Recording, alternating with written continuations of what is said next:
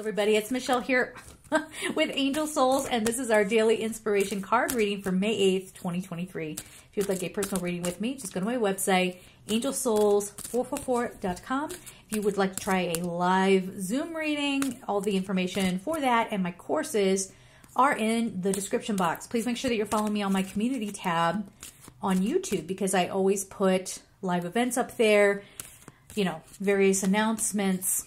It's a good thing to follow. I'm there all the time. All right. So today we have Burgundy, Awaken Your Passion. The number is 10. So when we're done with nonsense, when we're done letting people's opinions run us or let their expectations drain our energy, you know, making sure everybody else's feelings are not hurt so that you're in the clear. When we get rid of all of that, I'm not saying don't care about people, of course care about people, but when we're not being drained by toxicity and, you know, all the stuff, we have room and some energy to do what we want. Isn't that nice? Isn't that a good thing? Right? No, but we have been going through quite a bit of changes, and we'll see even more of that coming.